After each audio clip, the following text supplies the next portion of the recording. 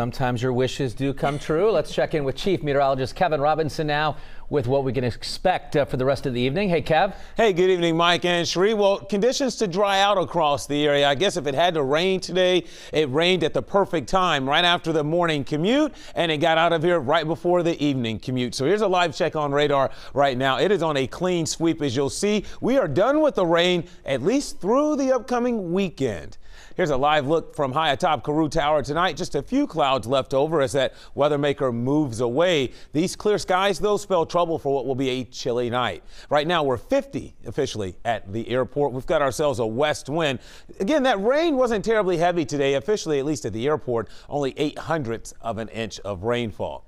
Around the area, temperatures beginning to fall back now into the 40s. It's found to 47 in Blanchester, 49 Mason, Loveland, Batavia, 50 in Springboro. Hamilton's coming in at 51, 52 in Maysville, 49 in Verona and Walton, 48 in Batesville and over in Brookville and southeast Indiana. So here's a look at your evening forecast. Skies are clearing out, it's drying out, and it's going to be cooling off as well. Temperatures will be tumbling their way through the 40s here during the dinner time hours. There's the rain, that weak weather system quickly getting out of here, and you can see how just as quickly behind it, skies are clearing now from west to east. So if you're to the east of Cincinnati and you're still kind of stuck in the cloud cover, give it an hour or two. Skies are going to clear up for you as well, and it should be a quiet night, and we're heading into what will be a beautiful first full weekend of December.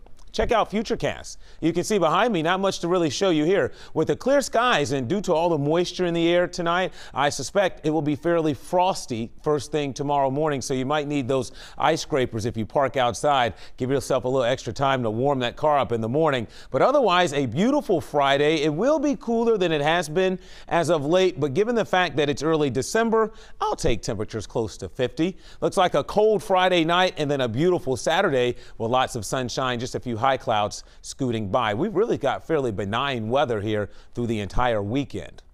So clear and chilly tonight. Frosty will drop to a low of around 31 by morning. And then for your Friday, your happy TGIF, cool sunshine, nice day.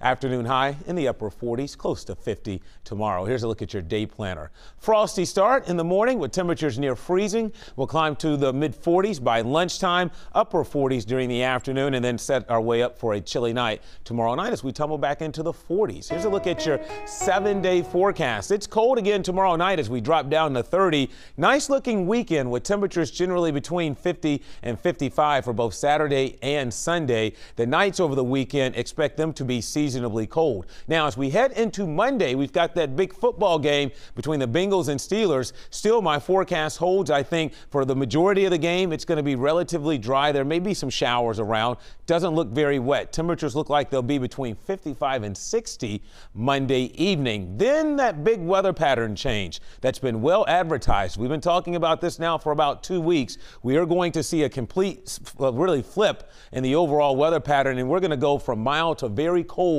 very quickly next week. And it looks like afternoon highs by Wednesday and Thursday of next week likely to drop into the 30s and maybe not even climb above freezing. And I think, Mike and Sheree, this is just literally, I guess, the proverbial tip of the iceberg, because beyond the 7-day forecast, it only gets colder. And yes, those are snow showers in there by this time next week. All right.